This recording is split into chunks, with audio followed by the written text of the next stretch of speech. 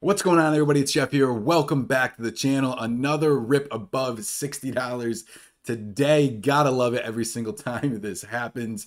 I wanted to come on here and discuss something that is being talked about all over the internet, and it has to do with dark pool trading. In this video, I'm going to very briefly go over what dark pools are, what the original purpose of them was, okay, why it was actually set to be beneficial for the market and beneficial for retail traders, and how the hedge funds have completely turned and manipulated it. So stick around, guys. You're not going to want to miss this. Let's get rocking. Just a nice little look at the chart real quick. Nice rip up today. Look at that, guys. Boom. About 20% on the rip. A little pullback. It's natural. All right, guys, let's talk about dark pool trading. So first and foremost, dark pools emerged in the 1980s when the SEC allowed brokers to transact large blocks of shares. Now, guys, this was good for the market and it was good for retail investors. Reason being is because when large institutions, I mean, you look at like BlackRock and Vanguard, own 20 million, 25 million, 30 million shares, okay, you already know that in order for them to sell shares, there has to be a buyer on the other side. Well, in order to try to find a buyer for a huge transaction, okay, what they call a large block of shares, in order to keep that price very similar to what it's trading at, they would never be able to sell it on the market. And if they did sell it on the market, they would have to sell it insanely at an insanely slow pace, because if they sold it directly on the market, they might start selling at 50. Even if they did it over 5 days, by the time they were done selling 30 million shares, unless there was an absolutely insane amount of volume, the end price that they would sell it at would be 40 bucks. So they would be losing, they would be killing the stock price and so forth. There was actually also rulings that said institutions could not sell a certain number of shares over a certain given period because it would crash the stock price. Okay, it's another reason why we have halts, halt up and halt down, in order to prevent, you know, stocks from absolute crashing. So when the dark pools came out, it made sense. Guys, take your large block shares off the market. Okay, you want to sell them to one another. Don't kill the stock price. Don't kill the retail traders, which was good. Okay, and be able to deal that with yourself. And therefore also there were different fees associated with it. Now I know you guys are probably thinking to yourself, fees? Well, yeah, it wasn't too long ago, okay, that some of these platforms like TD Ameritrade, where I used to pay $6.95 a trade. There were some times where I was day trading, especially, I would spend $1,000 in fees alone. Now, once I got to a point where I was making numerous amounts of trades, that $6.95 price went down to $4.95, and I think the lowest I got it down to was $2.95, and now everything is free.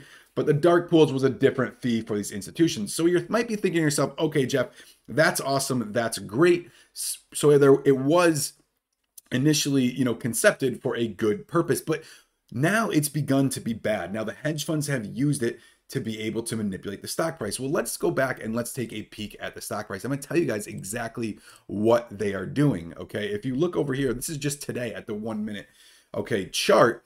Basically what they're doing by utilizing these dark pools is they're taking our trades and being traded over on the dark pools. It's not just the big block trades like it was originally concepted for, and nobody really monitors this. Okay, and you might say, oh, the SEC, and they are supposed to be monitoring this. However, it was something on the back door. It was something that was supposed to be good.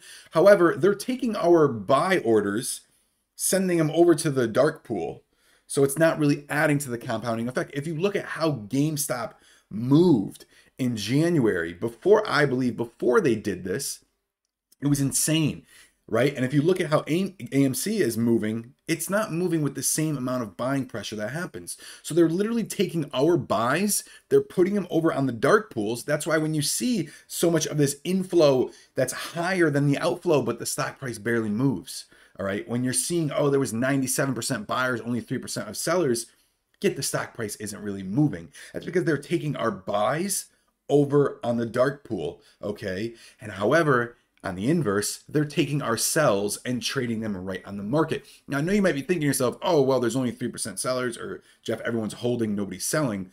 Well, yeah, but on rips like today, okay, when you look at this rip, when you could see this consolidation right here, guys, All right, I'm not going to zoom in, but if you can see this consolidation right here and you can see that trigger, dude, that's a day trader's paradise running this 15% on a single trade.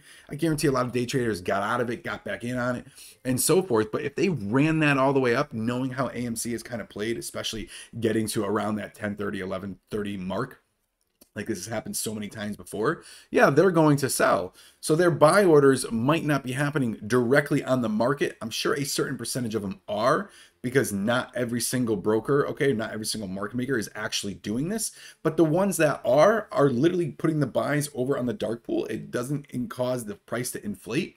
And all of that selling pressure happens right on the market. That's what we've been fighting up against. That's why the dark pools, what we talk about, the dark pools have been affecting us. I wouldn't say it's some sketchy, underground casino type, underground gambling type thing happening. No, they were, when they first were thought about, when it was great. It made sense. It was good for retail investors, especially at the time where you literally had to call your broker. By the time you'd be able to make a trade, your stock would be crushed if they didn't have it. But now they've turned around and they've abused it and manipulated it. And that's another part that the SEC is starting to investigate, where it was made for large block trades and they're trying to make a ruling now, but they also need to be able to find a way to monitor it, that it's only going to be large block trades, which is exactly what it was meant for. Not your 1,000 shares, 5,000 shares, even 10,000, 100,000 shares. That's not a large block, especially when the entire float here, okay, is 500 million. Definitely not going to happen. So guys, in the end, I hope you enjoyed this video. I hope it gave you a little bit of insight of what the dark pools are. And also, when you ever can sit there, just to give you a little bit of calmness and clarity, because like I said, guys, this fight is more mental than anything else. You'll understand why, when there's a ton of buying pressure, maybe the stock price isn't moving as high as you want. However, when you see that downward pressure, you're going to understand exactly what's happening. So guys, that's it for this video. I'll see you in the next one.